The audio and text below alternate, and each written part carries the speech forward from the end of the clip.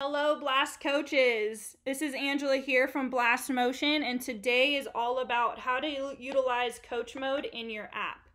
So without further ado, let's go ahead and dive in and get started. As you can see on the left hand side of my screen, I have my coaching app pulled up, and on the right hand side we do have a few takeaways from today's video. As a coach, you have the ability to manage your players right from the live screen or under the main menu. The main menu is found underneath the hamburger menu up at the top left-hand corner, so I'm going to select that option, and then I'm going to find the tab that says My Players. From there, you can see any player that's been linked to your academy, but you also have the ability to quickly create a new player account by selecting the addition button up at the top right-hand corner and filling out that player's personal information. Once you've done that and you've selected add player, that player will receive an invite into your academy. If we go back to the live screen here, you can kind of see I've previously filled out what we are going to do in today's practice, which we are working off of the tee, and we are also going to be working on plane connection and rotation.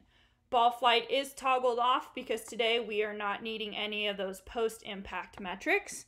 And the last thing I need to do as a coach is select the specific player that I'm working with to ensure that any data that I'm about to collect will be filed under the correct player's account. And how I do that is I select View More Players in the middle of my screen.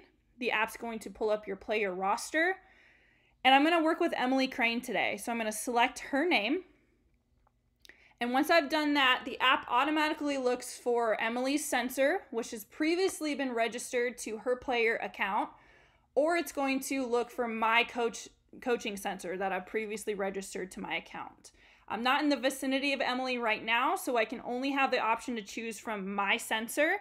And then the last thing we need to make sure is we are choosing the correct equipment Emily is going to be using. So with that being said, it's very important that coaches and or players select the proper equipment because a lot of athletes like to use two different bats. If we have the correct bat selected, you will get the most accurate swing feedback by that athlete once they swing and hit the ball. After we've selected the equipment, go ahead and select Done. And the last thing you need to do is start your practice. Let's say for the sake of today's video, we have started practice and we have taken some swings, but we want to switch the athlete now from Emily to Duran. So all we need to do is find the left side of that pill at the very bottom of our screen, select that and find your athlete. So today, Andrea Duran. Awesome. It's going to go through that same process of finding the sensor, asking you what equipment she's using, selecting the type of bat. And now anything we gather swing-wise is going to be filed underneath Duran's account. If we wanted to change the type of environment she's hitting in from tee to soft toss, all you'll need to do is select the right-hand side of that pill, select the drop-down arrow, select soft toss. You also have the ability to add notes to this by selecting the Add Notes option and adding any notes in there that you would like. And then making sure to apply and close that will save any changes you've made.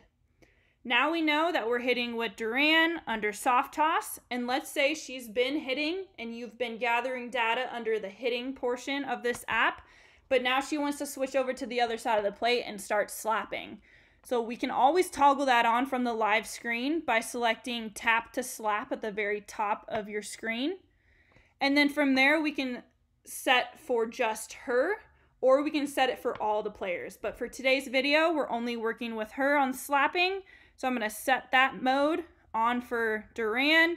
And now we know anything that we gather is going to be under slap mode. Again, you can always change the type of environment by selecting the right-hand side, back to soft toss. And then you also have the ability to select what type of slap you're doing, power, chop, or soft, or even general slapping.